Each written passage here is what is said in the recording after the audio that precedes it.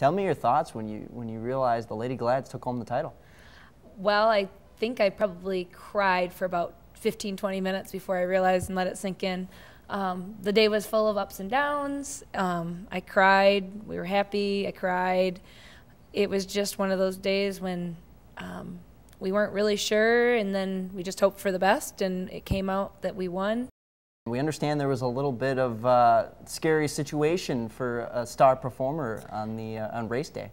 One of my senior girls, Caitlin Hegewald, they were running the 4x2, and Caitlin is the third leg. We were ranked first by about a minute or about a second and a half, and everything looked good. Our handoffs were going great.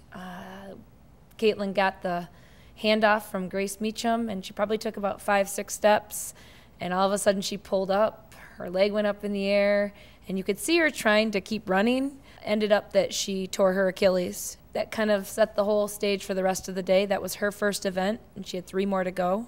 The girls just stepped up. They believed from the very beginning of the season that we could do it, and their strong faith and their belief in themselves that we could win this was what really put them over the edge. And you know, as a coach, when one of your studs go down in the back of your head, you're thinking, what do I say to these girls to get them where we need to be and get them back up? And those girls stepped up, and it gives you goosebumps to think what they accomplished without Caitlin.